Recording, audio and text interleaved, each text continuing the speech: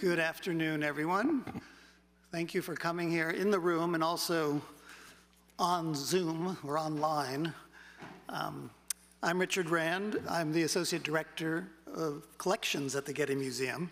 And before I begin, I would like to acknowledge our presence on the traditional, ancestral, and unceded territory of the Gabrielino Tongva peoples. Getty recognizes and is committed to undertaking the work to build relationships with these communities. A couple of housekeeping things. I'd like to remind those of you online that the closed captioning function has been enabled. So to access live captioning, click the CC icon on the Zoom menu bar. And we'll also have some time at the end for questions. At the end of the presentation, Christine and I will be up here. Attendees on Zoom, please use the Q&A function, the box, to ask questions for the speaker, and they'll appear on an iPad that I have. Those of you in the audience who want to ask questions in person, we'll have a microphone available. Please wait to get the microphone so that the people online can also hear you. And finally, one additional note, the Twombly exhibition will be open until 6 p.m. today. So you'll have an opportunity to spend a bit of time in the show after the presentation today, and I hope you take advantage of that. Now it's my great pleasure to welcome our speaker, Christine Kondoleon, from the Museum of Fine Arts in Boston. It was several years ago that Christine came to us with her idea to organize a large exhibition of Cy Twombly, focusing on his deep and enduring engagement with the artistic and literary culture of ancient Greece and Rome. Those of you who are habitués of the Getty and have been following our exhibitions and public programs will appreciate that in recent years, we've been looking at trends in modern and contemporary art that resonate with our collections of historic European art. In particular, we have been especially interested in the legacy of the classical tradition and the way the art of antiquity resonates in later periods. Dr. Kondoleon's concept seemed a perfect fit with that vision, and we readily signed up to be the MFA's partner on the exhibition. My colleague Scott Allen, curator of paintings at the Getty, and I had the wonderful role of working with Christine to realize the exhibition here in Los Angeles. As so many things in recent years, the project was complicated by the pandemic. It was delayed. We ended up switching venues with Boston. The wonderful catalog was published over a year ago. In fact, it's now in its second edition, which is testament to its brilliance. But it has all finally come together, and we couldn't be happier that Christine is here this afternoon to present her project to us. Dr. Kondoleon is the George Behrakis Chair of the Art of Ancient Greece and Rome at the Museum of Fine Arts in Boston, where she has worked since 2001. During her tenure, she has produced numerous publications devoted to the MFA's world-renowned collection of ancient art and has organized a number of important exhibitions. I'll just name two: Games for the Gods in 2004 and Aphrodite and the Gods of Love in 2011.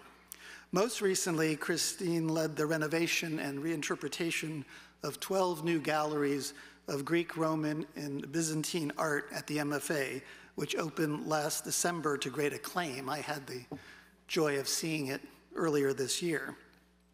Before coming to Boston, Dr. Kondoleon was curator of ancient art at the Worcester Art Museum in Massachusetts, and she previously served as associate professor of art at Williams College, acting as chair of the department and also as acting director of the Clark Art Institute Williams College graduate program in the history of art.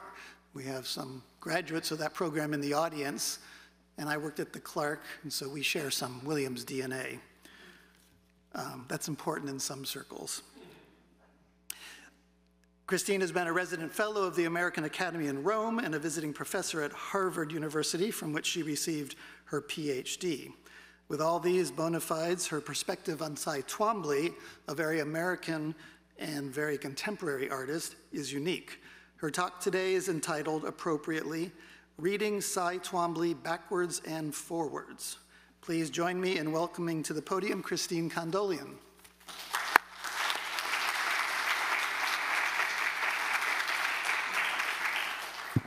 Thank you all for being live and on Zoom. Thank you, Richard, for those generous comments. As Richard said, the partnership of the Getty Museum and the Museum of Fine Arts Boston has just been terrific.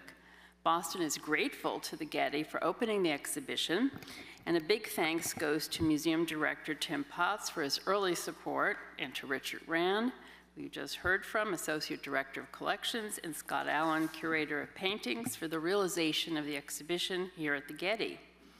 I could not ask for more collaborative and generous colleagues who were insightful interlocutors over these last years. Thanks are also due to Jeff Spear, the Senior Curator of the Getty Villa, for his guidance on the antiquities, Twombly's antiquities, that is. And also, this project really was not possible without the support from the get-go of the MFA Museum Director, Matthew Teitelbaum, whom I'm pleased to say is here today live. His belief that a Greek and Roman specialist could guide this 20th century project is deeply appreciated. The loans from the Cy Twombly family, led by his son Alessandro Twombly, were very meaningful.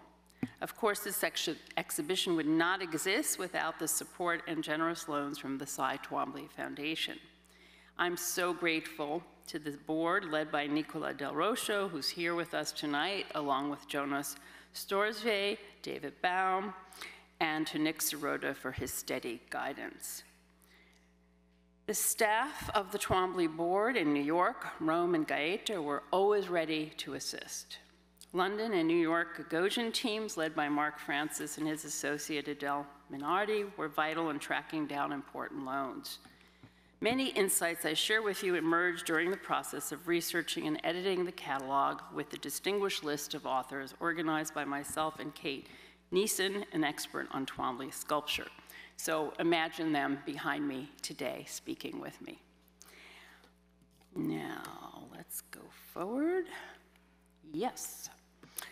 I cannot help but note how fitting is this site, a stone acropolis overlooking Los Angeles, for displaying Twombly's works in dialogue with antiquity. How shall I start? I need to take you on several journeys. Some are in tandem with Twombly's own life, his early education, his adventures of travel and reading, his life in Italy, but I want to suggest that he's part of an artistic lineage back and forwards.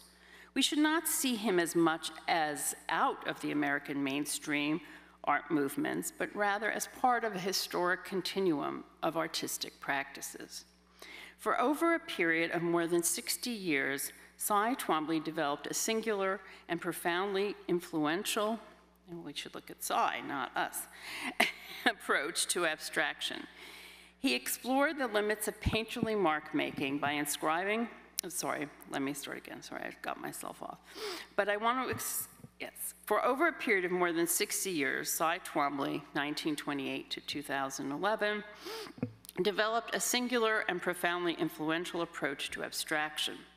He explored the limits of painterly mark making by inscribing surfaces with his own handwriting, sometimes illegible, but always recognizable as either straining toward or slipping away from language. By doing so, he opened a path for art to engage with seemingly narrative subject matter, but using using largely abstract means. What he achieves is a balance between the rough and the poetic, between the blankness of his white spaces, his erasures, and a density of layered surfaces. Unusual for an American artist at this time, Twombly moved to Rome in 1959. He would maintain a home and studio in Italy for the rest of his life. From the 1960s onward, his art was dominated by a fascination with ancient Mediterranean cultures. This exhibition highlights Twombly's repeated returns to ancient history, archaeology, myth, and poetry. And here I show you Annabelle de Toirt's portrait of him, apparently his favorite portrait of himself.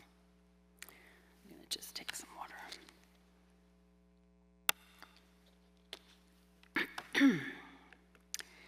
My focus is on the Greek, Roman, and Egyptian points of his engagements. However, Twombly had wide-ranging tastes for travel and culture. He took several journeys to Iran, North Africa, Afghanistan, and spent several winters in Luxor, Egypt. His works also reflect these encounters. Acknowledging this key point, we include at the end of the Getty exhibition a sculpture and photographs commemorating the memorial of Cyrus the Great, who lived in 6th century BCE and who founded the city of Pasargadae in southern Iran, which Twombly visited. By the way, Twombly found interesting and amusing the appearance of the letters or sounds of Cy, as in Cyrus, in ancient names and words, and deployed them many times in his works.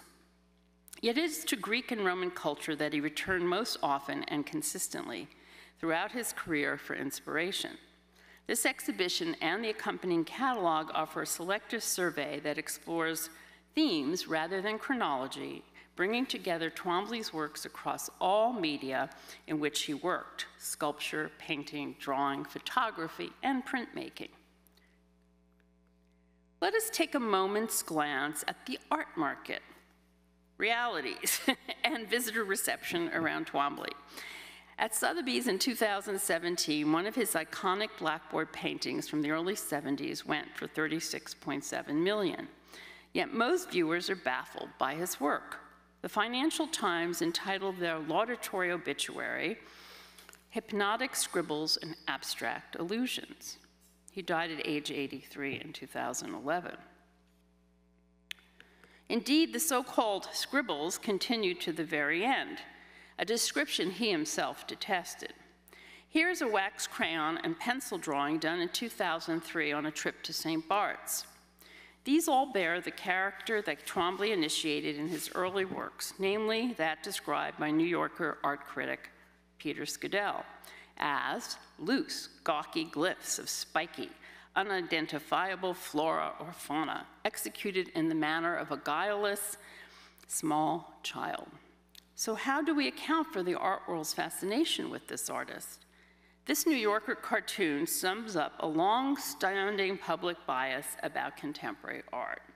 The clown points at a Jeffrey Koons-like puppy dog and says, "I can do that," which pokes fun at the fact that Koons makes the sculpture look like a simplistic concoction of blown-up balloons, depending on your point of view, either brilliant or facile. I hope our time together this afternoon and your visit to the exhibition will convince you otherwise. Many have asked how I, as curator of Greek and Roman art, got into this topic. It started when I visited the U.S. exhibition, the first U.S. exhibition of Twombly's sculptures at the National Gallery of Art in 2001. His sculptures are composed from found objects, fragments of wood coated in plaster and white paint. Some of these were later cast in bronze. Occasional pencil markings of titles and fragments of poems hint to his debt to the Mediterranean, especially Greek culture. In fact, a Washington Post critic at the time of the 2001 show scoffed about his hoity-toity, mysterious titles like Thermopylae and Anadyomene. For me, these titles and works resonated, and I was also drawn to his found planks of wood covered in white plaster and paint. The marriage of the lyrical and this rough and ready seems so fresh and yet so like lost ruins. Twombly, who rarely gave interviews or shared thoughts on his practice, did state that white was his marble. These sculptures bear the atmosphere of the Mediterranean, and as I encountered more of his work over the years, I kept noticing his long and deep engagement with the ancient world through archaeology, poetry, and his own collecting.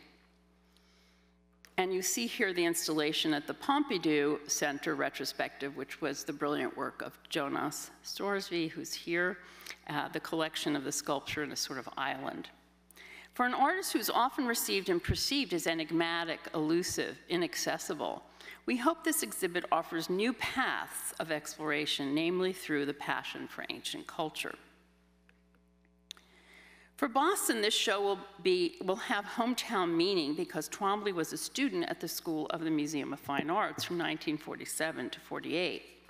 It's quite certain that he spent time with our encyclopedic collections and was particularly engaged with ancient art. He made numerous drawings in 1974 entitled Sesostris II, the name of the Egyptian pharaoh, with lotus blue flower prominent in several of them. On this Boston Egyptian faience jar, which you see, there are two of them shown, lotus flowers abound. The lotus appears frequently in Twombly's work because it served as a pictogram for the artist. The W shape of the flower outline was a play on the W in his name. In 1950, Twombly attended the Art Students League in New York City, and there became close friends with Robert Rauschenberg. Rauschenberg convinced Twombly to attend the Black Mountain College, the legendary innovative art school in North Carolina, for both winter and summer sessions in 1951.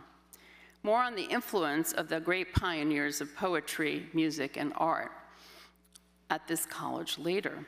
It's lovely to see those youthful portraits, isn't it? His first trip in 1952 was thanks to a travel fellowship of, hold your seats, $1,800 from the Virginia Museum of Fine Arts. Twombly was born in Lexington, Virginia, which he generously shared with his companion, Robert Rauschenberg. They went to Italy and Morocco together. Here he is posing, on your left, at age 24 for Rauschenberg's photograph, and he's measuring himself against the index finger of the enormous hand of the lost colossal sculpture of Constantine the Great in the courtyard of the Capitoline Museum. The gesture can imply direction or pause or admonishment, depending on how you want to read it. Also shown is Rauschenberg's provocative photo of Twombly descending 10 of the 124 steps down the Capitoline. We see various parts of Twombly's youthful figure coming into focus, establishing a narrative, time, and desire in the context of a historic Roman site. I found these travel images from his photo archives in Gaeta very intriguing, showing him visiting sites in the 60s, playfully hiding in the ruins of Delos and Santorini. He was with the Franchetti family, more on that, and in Sicily, Selinunte and Agrigento later in 63. All his life, he was a devoted voyager, and the going and coming from port to port plays a key role in his visual imagination and artistic creations. Looking at artists, looking at art is certainly one dimension of this exhibition, but Twombly also lets us know what he was reading and where he was traveling. The diaristic dimension of his art making is a key feature of his art practice. This rustic sculpture on your left suggests a simple fishing boat with an attached oar. The title of his piece, By the Ionian Sea, comes from the title of an early 20th century travelogue of South Italy and Sicily by the English novelist George Gissing.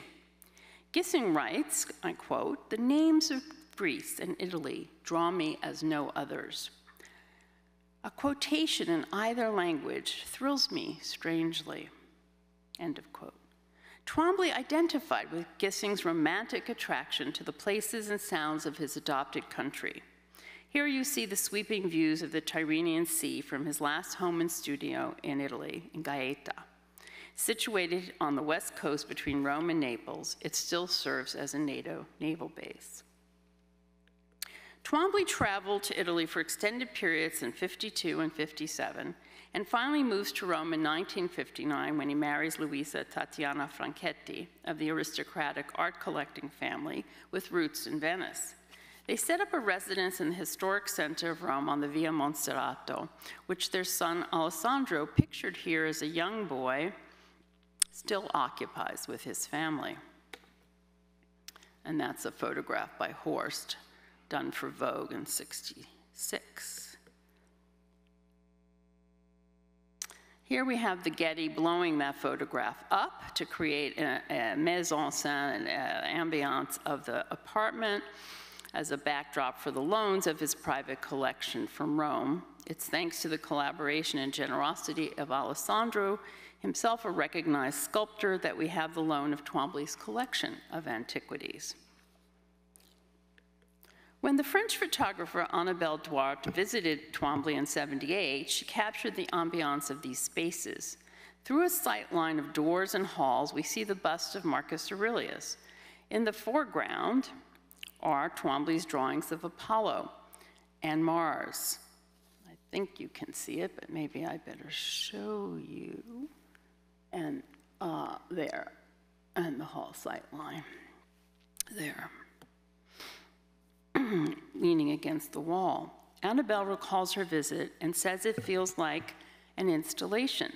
The ancient sculptures often raised up on columns in dynamic dialogue with both the artist's own paintings and the apartment's architecture.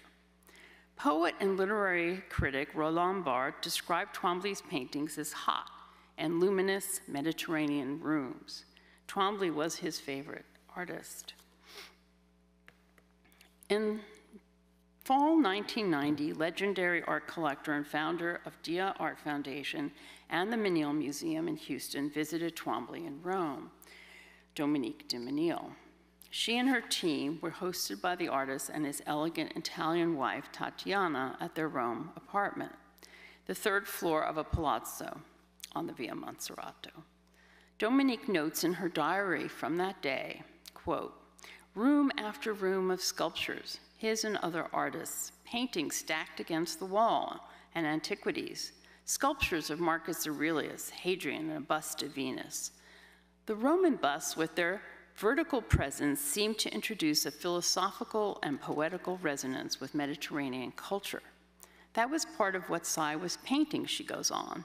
The protective presence of the sculptures with their tons of white and gray influenced his paintings, end of quote. The result of this visit was the agreement that Menil would build a magnificent pavilion designed by Renzo Piano exclusively for Twombly's works. Robert Rauschenberg recalled that Cy started collecting antiques already back on their first trip abroad. He discovered a flea market. This is a quote from Robert Rauschenberg. He discovered a flea market where farmers would bring in Etruscan things and occasionally a marble bust. He just went crazy. This exhibition is the first time his private collection of ancient art has left his home. He mostly acquired Roman heads, a few divinities, and even the occasional 18th and 19th century replica. And here you see him working on a painting and the head observing him of Marcus Aurelius. These were the choices, and I want to say this very clearly. They were not the choices of connoisseur, but rather reflect a taste for the worn and the fragmentary. He's drawn to the weathered surfaces, to the visible processes of deterioration and residues of archaeological excavation. These features are enacted in his own work repeatedly. Now I will discuss a few early works that reflect his focus on Italy. In 1962, Twombly painted two works with the same title, From Lexington, Virginia to Rome, Italy, Blue Ridge Mountains Transfixed by a Roman Piazza. That's the title. He had lived in Italy by then for over 3 years. This is the work of searching for a geographical identity, a reckoning as he looks back to his youth in the Blue Ridge Mountains and his life in historic Rome, linking the two piazzas suspended in his imagination. Looks like it could be a difficult dream, too, suspended there. This painting also reflects Twombly's daily interest in his place, his topos, and landscape. He labels many works with the dates and place of their making. In his last 15 years, he moved between Gaeta and Lexington, Virginia. Landscape is a genre of painting that was precious to Twombly. He most admired Poussin and Turner. Here's a second work with its deep engagement with ancient Rome, however. Twombly's engagement with Roman art was not an art of revival or reinvention, but a psychologically complex interaction. He took on the classical myths and heroes as personal guides. As Twombly wrote for the 1952 travel fellowship, for myself of the past, For myself, the past is the source for all art, and it is vitally contemporary. This is clearly reflected in the way he arranged his first major New York show at Leo Castelli in 1964. According to Richard Serra, who saw it, a Roman marble bust of the Emperor Commodus was set up in the vestibule with a curtain behind it. And upstairs, there were 9 vertical canvases about 6 feet high, exploding with outbursts of colors, mostly whites and reds, signaling the violence of the disturbed Emperor Commodus, paranoid megalomaniac.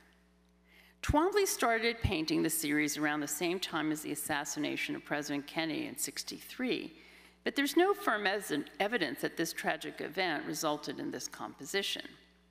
However, it certainly was timely to highlight the madness of power and empire. The New York critics panned the show, calling it a fiasco, but artists such as Bryce Martin and Richard Serra recall being stunned and highly influenced by this show. In an interview with Michael Kimmelman of the New York Times, Serra said of Twombly, quote, "He tackles a giant canvas with a hard pencil and crayon, in which, like Pollock, he goes for a heroic statement, but with little ideograms. I find the vulnerability of Cy Twombly's heroisms compelling. Mysteriously, the whereabouts of this head of Commodus, which Twombly actually acquired in New York City, remains today unknown." This painting is a diagram of Raphael's 1510 fresco titled Il Parnasso. Parnassus is a mountain in central Greece, the legendary home of the god Apollo and the 9 muses, a place called Arcadia by the ancient Greeks. Twombly draws with heavy pencil lines along the bottom of the contours of the window that is beneath Raphael's painting of the same title in Pope Julius's private chambers.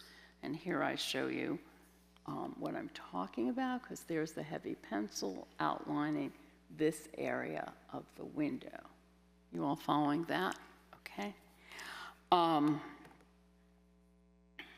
He alludes through splashes of green to the trees and white to the clouds, and writes some of the names of the figures in Raphael's painting, Apollo, Muses, Sappho, Dante, as if to sketch his day of viewing and study.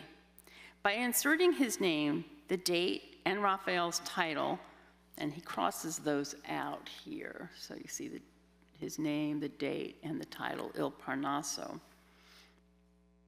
he puts himself in a direct line of descent from the Italian Renaissance. But more appropriately to our theme, he situates himself with the Greek poets and the muses. So now for a review of some points of influence and inspiration. Early on in our exhibition, you find the monumental grid of 30 drawings, only just recently framed and exhibited together. The blue, writing-like strokes move from left to right within each panel, impassioned bursts of scrawl that are layered over earlier markings that are no longer visible. In this way, Twombly creates a wall of indecipherable text and an archaeology of surface. I cannot help but ponder the daily life of Twombly in the historic center of Rome as he walked for coffee or gelato break, where he would pass many writings on the ancient walls, both antique inscriptions and contemporary graffitis. Most of these were time-worn writings, consisted of repetitive incisions in stone and dark lines on weathered surfaces. I show you a Greek curse inscription at the MFA Boston to evoke the effect of such eroded fragments, which are often unreadable. These inscriptions mimic the tensions between sense and sensibility, between meaning and erasure, that lie at the heart of Twombly's practice. Twombly himself could not read the ancient languages. So when does looking become reading, and reading just part of looking? What might seem at first coded, private, or even exclusionary might instead be an invitation to all of us viewers to employ our imaginations, much as he himself had to. This drawing of 1980 by Twombly is shaped like an ancient stele inscription with a projecting tang at the bottom. And I point out with the red hour the tang of a typical Greek inscription. So there's one point of reference between his drawing and inscribing in the ancient tradition. And the inscription itself prompted me to find out the meaning and source of these Greek words. Where did he get these words from? I soon discovered that Twombly somehow, we're not sure how he found it, perhaps in a magazine article or a popular book, transcribed the inscription from a famous find at the sanctuary of Zeus at Olympia. That inscription occurs, and I point out on the red arrow there, on a bronze Persian helmet captured by the Greeks in the defeat of the Persians. In other words, it's war booty. It reads, dedicated to Zeus by the Athenians, who took it from the Medes, in other words, the Persians. This seems to be a very academic exercise on his part, and one that shows a rather intense interest in archaeological finds. In a remarkable moment of serendipity, the Getty Villa Persian show, which just closed, had the exact helmet on view recently. He would have been pleased. It had never come to the United States before. His work also reflects visits to archaeological sites. Twombly titles this sculpture Volci, an important Etruscan site not too far from a country home he had in Latium. Twombly evokes the site not by mapping out the archaeological remains, but by assembling tower-like projections of the 12th century medieval structure at the entrance to the site. And I show you the entrance to the site of Volci with these towers. The original work was composed of 4 lengths of dried palm leaf stems that were then cast in bronze. Here you see a reconstruction of a bronze chariot found in a 7th century tomb in Volci. It bears a resemblance to the types of rustic 18th and 19th century Italian farm carriages that Twombly collected and kept at another summer residence in Bassano and Tevediano. These in turn probably inspired his white painted wood sculptures of 1990 in the exhibition, both meant to evoke motion, a toy, a folly, and maybe a hearkening back to ancient triumphal chariots. And here's the sculpture that is wonderfully displayed here, and I think the first time on view publicly. Twombly had a very intimate relationship with his sculptures. He brought them to his various studios in Italy and in Virginia. In other words, he packed them up and carried them to wherever he was going to live. Here's a photo by Sally Mann, his close friend, of the sculpture standing sentinel in his Lexington studio. On the right is a panpipe sculpture in a bathroom in Gaeta. These pieces served as his private talismans and must have stimulated his imagination and creative process. I diverge briefly to remind us of an artistic forerunner to Twombly, namely the 19th century sculptor Rodin, who also had a very close relationship with antiquities. He collected thousands of fragments, many of which are still on view at his home museum on the Rue Varennes in Paris. Here, Rodin stands amidst broken torsos that inspired his creations. Many were unusual combinations, like this hand holding a female torso up here, or this head wearing the Acropolis as a hat. Rodin favored his plaster maquettes over the bronze finished casts and relished the idea of fragments of bodies, the whiteness of the maquettes, and probably was inspired by his antiquities. Note too the pencil markings on this poet and the siren, inscription on the base, Rodin's Poet and Siren maquette, and Twombly's sculpture with the words eros, binder, and joiner. Both sculptors indulged in found object assemblages, a casualness that converged on being offhand, even sloppy, but also surprisingly beautiful. Now I'd like to review some of the recurring themes in his work. One is naming names. Twombly's writings might simply be a single name of a famous Greek or Latin poet. Here, Virgil, on your left, is his most often used literary name. The Greek and Latin. Here, Virgil, his most often used literary name, is erased layer over layer, creating a sense of time passing and a pentimento. Consider the insight of Roland Barthes, quote, "By writing Virgil on his canvas, Twombly was condensing in his hand the very immensity of Virgil's world, all the references of which his name is the receptacle. And maybe, too, through his erasures, the loss to us, over time, of the value and meaning of those words." And I think for Twombly, too, was searching for the value and meaning of those words.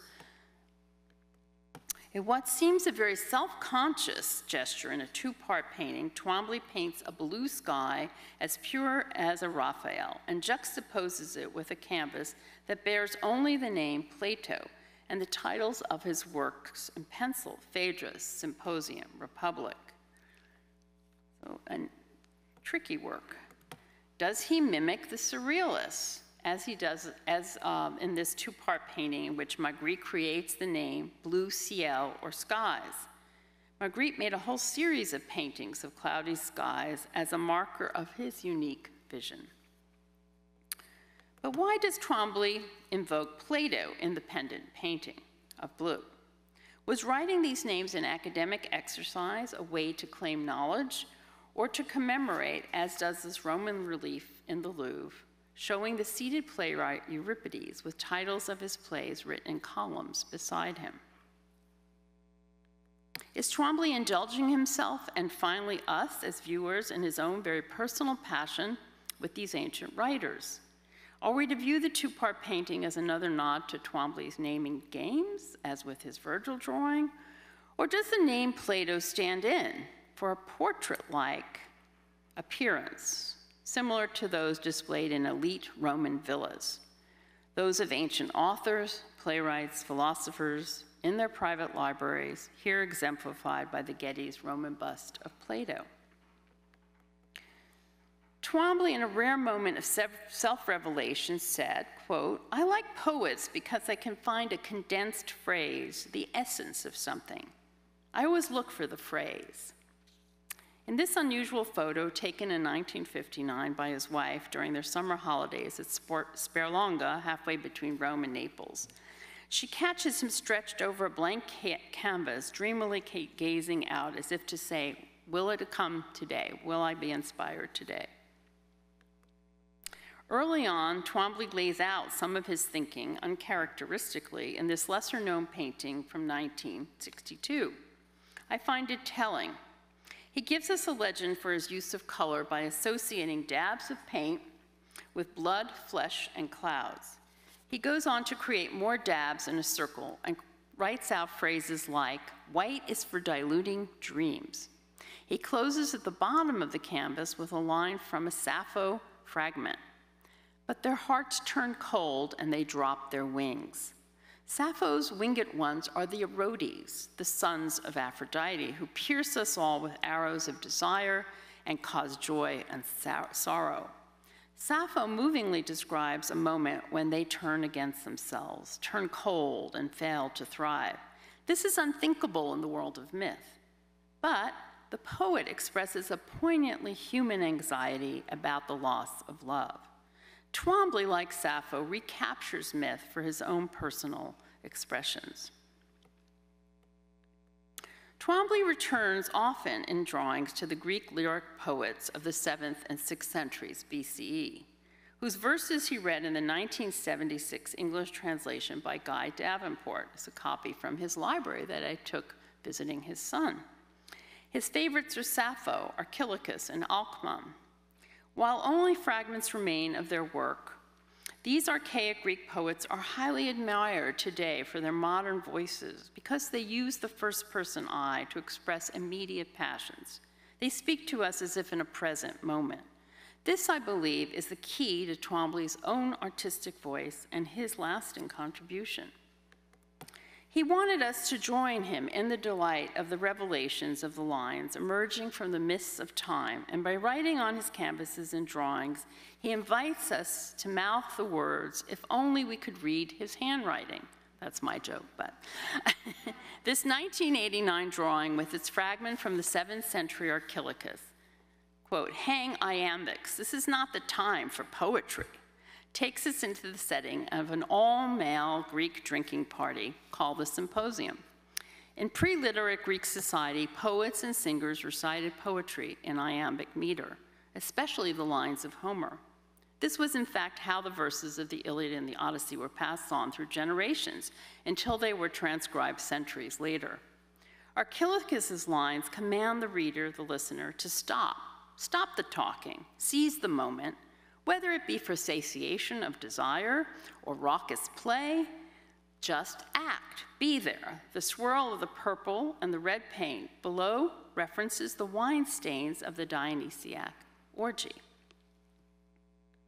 This 1988 drawing remains in the whimsical frame chosen by Twombly and was generously loaned by Alessandro. Here the lines from Archilochus' phase are, quote, as one fig tree in a rocky place feeds a lot of crows, easygoing Pasiphae receives a lot of strangers. Curiously, he wipes out the name of Pasiphae. The 3 purple-black long streaks may refer to the crows. What we pick up is a selection of this fragment, is Twombly's, in this selection of the fragment, is Twombly's mischievous, naughty wit. Pasiphae is offering her sexual favors or services to many men, the crows, as it were. Many of Twombly's works also bear the lines of Sappho, the great female voice of ancient Greece from the island of Lesbos. Her verses are filled with longing and express much modern thinking that our contemporary poets still turn to her for inspiration. In many fragments, Sappho invokes the great goddess of desire, Aphrodite. Judging by the number and scale of the works Twombly dedicates to the Greek Aphrodite and the Roman Venus, I would say she was his favorite. In his various readings on classical myth, he kept notes, often in the books themselves that he was reading. In this 1975 drawing, he writes in pencil the obscure epithets by which the goddess was known by her followers in different cities and regions of Greece. My favorites are Mopho, the shapely one, actually missing the R, morpho, and the Epistrophia, or the head twister. The drawing stands as a votive plaque in my mind, honoring the goddess as in the ancient tradition. But it's also serving as a place to record and share his private learning and reading. Aphrodite, as myth instructs, was conceived from the foam and blood spilled upon the sea when her brother Kronos cut off their father Uranos' genitals. Oh, those Greeks. She first alights on the land of the shores of southwest Cyprus at her holiest site, Paphos. The MFA's rare ceramic perfume bottle of the 4th century BCE illustrates how the Greek artists illustrated her birth. The nude goddess emerges from a shell signaling her birth from the sea, a prefiguration of Botticelli's masterpiece. In Twombly's earliest work honoring Aphrodite, this sculpture of 1959, he uses an artificial leaf painted first white and then red to evoke a shell, an ancient symbol of her sea-born birth. In one of his latest series of paintings, he produced 4 panels, each 9 feet high, and each bearing the phrase, "Leaving Paphos ringed by waves." The phrase was lifted from a fragment of a lost poem by the 7th century BC Greek poet Alcman, which celebrates Aphrodite. Twombly combines myth and the poet's words to create a journey, one that's blood-soaked because of the violent circumstance of her birth, the boats to and from Paphos, that is, the ancient cult center of Aphrodite. I like to imagine these 4 panels as Twombly's private chapel to the goddess. As you can see, the shape of the boats mimic wooden boats found in ancient Egyptian tombs, the type that floated along the Nile, carrying goods for the afterlife for their royal inhabitants. We should recall that Twombly spent winters in Luxor on the Nile. And on the right, also here, a special drawing called naumachia, the Greek word for naval battle, and one borrowed from Roman staged amphitheater scenes, sea battles. In scrawling Alkmund's words in yellow across the monumental canvases, Twombly cues us to read aloud. He immerses us in a sensual vision of paint and word. Sound, ours, the artist, and the poet, plays a significant role in our reception of Twombly's works. Some of his emphasis on sound and the implication of our own readings aloud of his writings on canvas, paper, and wood may be traced back to his experience as a student at Black Mountain College in 1951. Twombly attended the college when John Cage and Merce Cunningham taught there, and according to a private letter in his archive, Twombly assisted Rauschenberg in making the famous white paintings that served as set design for Cage's theater piece #1.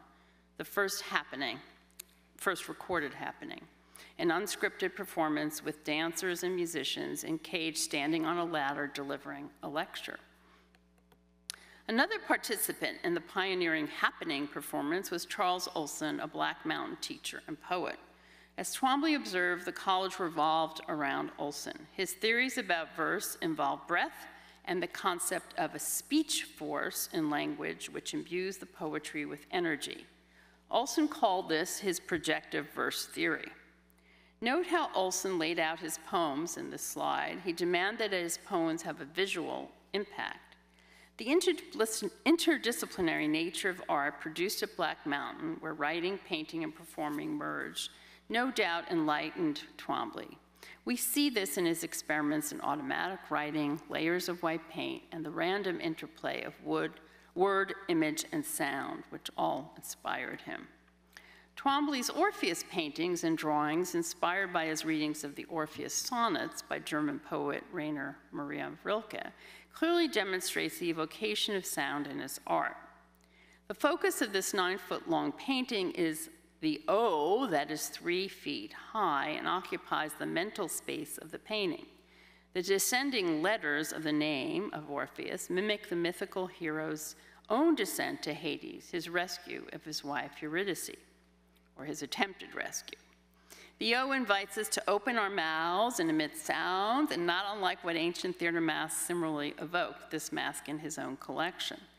Twombly's large expanses of white paint incorporate silences, spaces, gaps, fragments, erasure, all energize Twombly's works. As we can project into them, they invite us to fill the stage and perform vocally.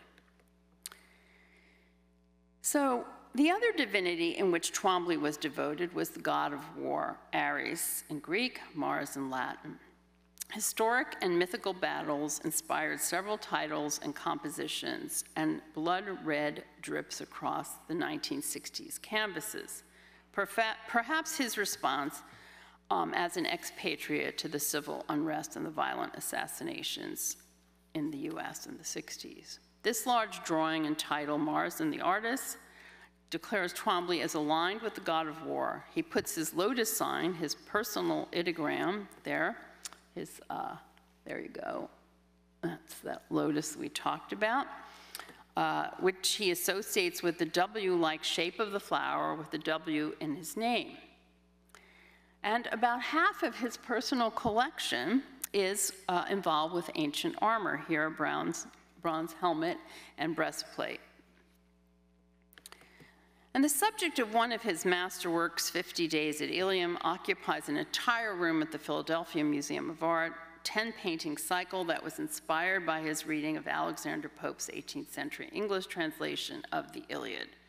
Twombly noted that he misspelled Ilium, purposely replacing the U with an A to see if anyone would notice. But by respelling, he's also laying claim to his own text, an act he repeated in several other works. This monumental suite of painting is a culmination of many years of drawing, studies, and paintings based on the readings of the great war epic, the Iliad. His favorite ancient warrior was Achilles. Perhaps this was because Achilles was a bisexual figure in ancient myth, or because he expressed anger so dramatically and consistently. I would not want to veer off into the murky waters of psychological analysis, but it does seem fair to say that Twombly was obsessed by Achilles. For whatever reason, Twombly produced several drawings and large-scale paintings. One painting now in Berlin I show you here is 9 foot long, with only the letter A to honor Achilles. The A takes the form of a large red-shaped flame, or rocket, or arrow, or spear. Some critics see this as an aggressive phallic imagery. Twombly also turned to Roman political history to find more bloody themes for his canvases, especially in the 60s. Here, the death of Pompey, a painting refers to the beheading in 48 BCE in Alexandria of the Roman general Pompey, once Julius Caesar's ally, but later his enemy. The red, bulging circular shapes, perhaps an abstraction of the terrifying head dripping in blood, sit atop a masonry-built funeral pyre. Notice Twombly's own red smudged handprint at the lower left corner. But how did Twombly come up with this theme? My research led me to conclude that Twombly was reading an English translation of the Alexandrian Greek poet Constantine Covfefe. Covfefe died in 1933, little known, but he's now much heralded as a great world poet whose verses, quote, hold the historical and the erotic in a single embrace, as keenly observed by a recent translator, Daniel Mendelsohn. Pompey's executioner, Theodotus, gives his name to Covfefe's poem, which portends that we too may be ignorant of the terrifying acts of violence, such as a beheading of Pompey, that take place in our time and must and should be witnessed. Twombly takes several titles and themes directly from Covfefe's poems for other works. One of his more widely quoted poems, Thermopylae, is the subject of a Twombly sculpture constructed of plaster over wicker in 1992 and then copied in bronze. The plaster original pencils lines from the Covfefe poem, The Arrow Points. Honor to those who in the life they lead define and guard a Thermopylae, which applies to anyone who takes a stand for what they believe and defend what they love. Thermopylae, the gates of fire, was a mountain path and the site of a legendary standoff between the small Spartan force and a massive invading Persian army in 480 BCE. It lives long in the annals of military history as a universal symbol of bravery. This page, taken from a marked-up copy of Twombly's book of translation of Covfefe's poems, bears his sketch of the Thermopylae sculpture he was thinking about making. It's clear that his reading was intimately tied to his art making. We must account for this when looking at Twombly. The weaving of word and image sets a strong direction for understanding his work. The last bit, I want to talk appropriately about memorials. The creation of memorials is part of sculpture making. Fittingly, he turns to the Greek tradition of using tall vertical pillars or stelae, which mark the graves of their notable citizens, to make his sculptures. Here I show you the Getty installation with their Greek stelae, his, on this drawing, which we'll discuss. Twombly creates several sculptures that are memorial-like in their intent and shape. Earlier in the lecture, we saw the memorial for the Persian prince Cyrus the Great. Twombly thus makes his contribution to the universal rituals of burial and commemoration. In this collage drawing of 1975, Twombly combines an L shape of paper cutout with the penciled writings from the Romantic poet Shelley. The verses commemorate the death of Keats. I write the verses out for you so you can read them, whom he likens to the mythic, handsome young man Adonis, Aphrodite's lover. The abstract vertical shape suits Twombly's project of memorialization. And you see, he writes, I weep for Adonis, he is dead. Again, poetry helps guide his enterprise. As director Tim Potts questioned me, what's with these lemons? You, dear viewer, might also ask, why is this memorial in the show? What is ancient about this? It says, and I said, yet in many ways, this humble construction of the wood, found wood planks, roughly put together, have penciled words. In time, the wind will come and destroy my lemons. It speaks poignantly of Twombly's preoccupations about what remains and what's lost. The lemons refer to a grove of trees planted by himself with Nicola in Gaeta, and they were indeed blown over in a bad storm. But rather than simply memorializing his beloved lemons, Twombly finds a bold and more universal loss to share with us. The lemon acts as an image reference to the German poet-scholar Goethe, whose late 18th century journey to Italy describes the land where lemons blossom. The land where lemon blossoms blow, excuse me. Twombly was a close reader of Goethe's Italian account. The modest rustic epitaph is Twombly's gesture to a universal memorial to our shared futures of inevitable demise and the nostalgia for our endeavors. His own memorial, erected in Rome's Chiesa Nuova, recalls his birthplace, Lexington, Virginia, and his proper name, Edwin Parker. His nickname was Cy, after the legendary baseball player Cy Young. But I do not want to end on this mournful note, so I will remind us that there are a younger generation of artists in his debt. One artist who openly acknowledged this and has achieved great fame is Jean-Michel Basquiat. As art critic René Ricard wryly observed, if Cy Twombly and Jean Dubuffet had a baby and gave it up for adoption, it would be Jean-Michel Basquiat. And indeed, in this painting entitled Jawbone of an Ass from 1982, Basquiat inscribes long lists of Greek and Roman historic figures, battles, Julius Caesar, Alexander the Great, Vesuvius, Hannibal, Spartacus, Scipio. So you can see that. And then in his Floyd O'Brien painting of 1987, you see the application of layers of white and gray paint smears and the references to melody and writings of songs. Puts you in a Twombly frame of mind. In these few stills I took in viewing the 16mm film of Tacitidine entitled Pan Amicus, just commissioned by the Getty, the British artist reveals a similar relation to antiquity. The stone fragments from the Getty Villa collections, placed in rustic landscapes, helped to mark the passage of the day from sunrise to moonrise. Tacita and Twombly were friends in these later years, and she made a film about him in the studio. It seems most fitting that she, Tacita, has been artist in residence at the Getty when the exhibition opened. So let's close with this favorite photo of himself by Annabelle Duarte. For Twombly, there persisted a living continuity between material remains of the ancient world and the artist's own daily discourses and his own encounters. In Twombly's hands, what we might consider rarefied subject matter became his own vernacular. He made the past present by appropriation, reinterpretation, and a very deep reckoning with time. His homage to the ancient and modern poets speak directly to our shared human emotions, our longings and disappointments.